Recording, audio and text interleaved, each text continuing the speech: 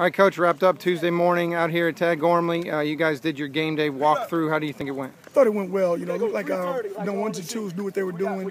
Special teams, we got to clean a couple things up, but I thought it went real well, went real smooth. Even though you don't technically break camp till the end of the week, tomorrow you start working on Tulsa. Obviously, next week is a short week. Absolutely. We got a Thursday night game. We kind of beginning to, get together with those guys. I think they got a dynamic team. They're very, very good. They gave us all we had last year, so we got our hands full. Little extra insight now that you've seen these guys for almost 2.5 weeks. Who do you think stands out, veterans and young guys?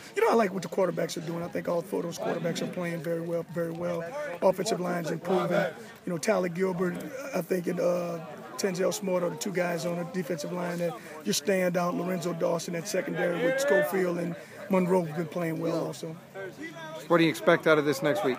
I think we got to sharpen up. We got to get our Tulsa game plan going and just sharpen up, all the little things, the little technical things that we need to do. But I think we'll be ready to play the game.